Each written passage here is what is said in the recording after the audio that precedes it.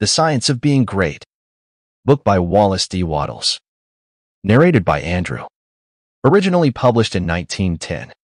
This is a great audiobook production created for research, study, and discussion purposes.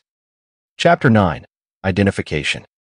Having recognized God as the advancing presence in nature, society, and your fellow men, and de-harmonized yourself with all these, and having consecrated yourself to that within you which impels toward the greatest and the highest.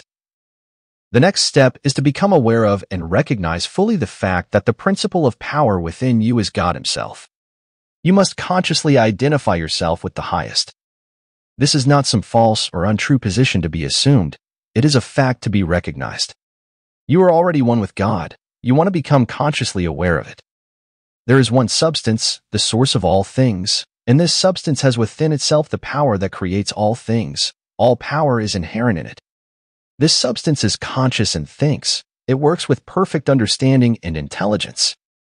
You know that this is so because you know that substance exists and that consciousness exists, and that it must be substance that is conscious. Man is conscious and thinks. Man is substance. He must be substance, else he is nothing and does not exist at all.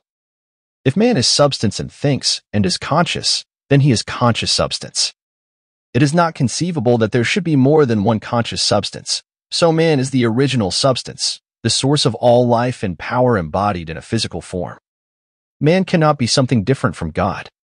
Intelligence is one and the same everywhere, and must be everywhere an attribute of the same substance. There cannot be one kind of intelligence in God and another kind of intelligence in man. Intelligence can only be an intelligent substance, and intelligent substance is God. Man is of one and the same stuff with God, and so all the talents, powers, and possibilities that are in God are in man, not just in a few exceptional men, but in everyone. All power is given to man, in heaven and on earth. Is it not written, "You are gods"? The principle of power in man is man himself, and man himself is God. But while man is original substance and has within him all power and possibilities, his consciousness is limited. He does not know all there is to know, and so he is liable to error and mistake. To save himself from these, he must unite his mind to that outside him which does know all. He must become consciously one with God. There is a mind surrounding him on every side, closer than breathing, nearer than hands and feet, and in this mind is the memory of all that has ever happened. From the greatest convulsions of nature in prehistoric days to the fall of a sparrow in this present time, and all that is in existence now as well. Held in this mind is the great purpose that is behind all nature, and so it knows what is going to be.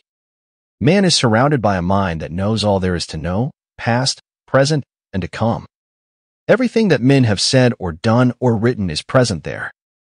Man is of the same one identical stuff with this mind. He proceeded from it, and he can so identify himself with it that he may know what it knows. My Father is greater than I, said Jesus. I come from him. I and my Father are one. He shows the Son all things. The Spirit shall guide you into all truth. Your identification of yourself with the infinite must be accomplished by conscious recognition on your part. Recognizing it as a fact that there is only God and that all intelligence is in the one substance, you must affirm somewhat after this wise. There is only one, and that one is everywhere. I surrender myself to conscious unity with the highest. Not I, but the Father. I will to be one with the Supreme, and to lead the divine life. I am one with infinite consciousness. There is but one mind, and I am that mind. I that speak unto you am He. If you have been thorough in the work as outlined in the preceding chapters, if you have attained to the true viewpoint, and if your consecration is complete, you will not find conscious identification hard to attain. And once it is attained, the power you seek is yours, for you have made yourself one with all the power there is.